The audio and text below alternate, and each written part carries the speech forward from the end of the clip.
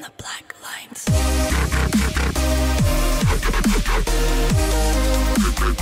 Maybe this isn't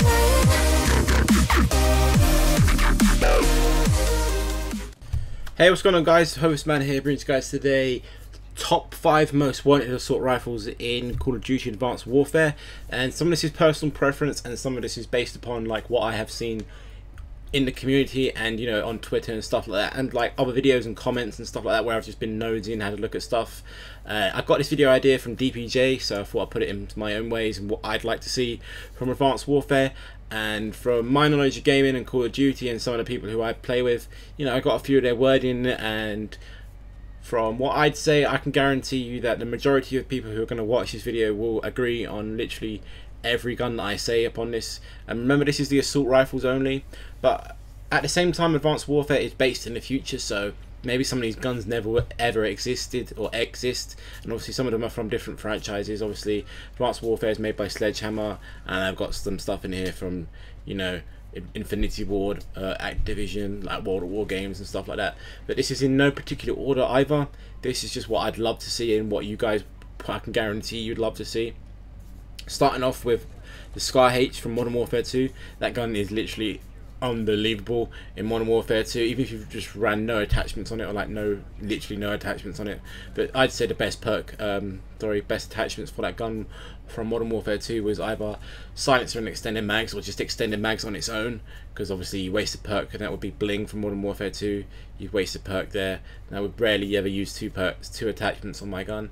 But main attachment I'd always use would be a silencer, and you guys know I always use silencers on my guns from Call of Duty Ghosts, that is. And obviously when I play Core, and obviously when I play Black Ops 2, I use an unsilenced gun.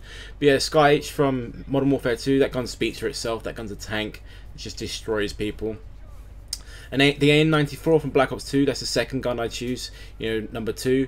That gun speaks for itself as well from Black Ops 2. That gun's amazing in Core with a silencer, in Hardcore as well. Obviously the stock perk on that gun helps you a lot in Black Ops 2, but obviously that gun is just overpowered to hell, like long range and mid range, and sometimes close up as well. It can be really powerful, but obviously Black Ops 2, you know, hit detection wasn't always that perfect and stuff.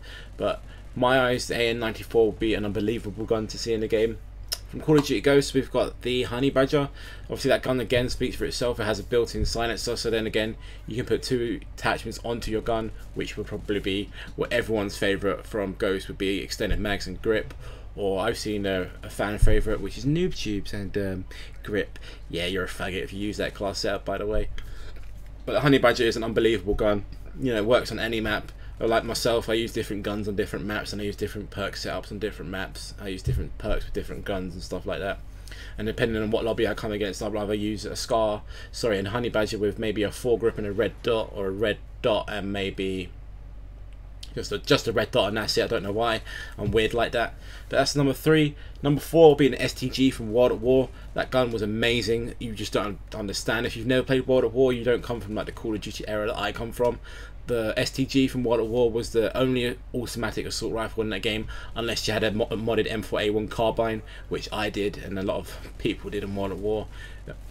But STG was an amazing gun. I'd love to see that in Advanced Warfare, even though it's an old gun. Maybe, you know, down the line of the campaign, you go into a room or something like that, you see a box, it's got World at War on the front, or something to do with World at War maybe, or something to do with maybe a war from back in the past, like not olden day times, but you know, like Modern Warfare 2, World at War times and stuff like that. Maybe an STG pops out, that'd be amazing to see.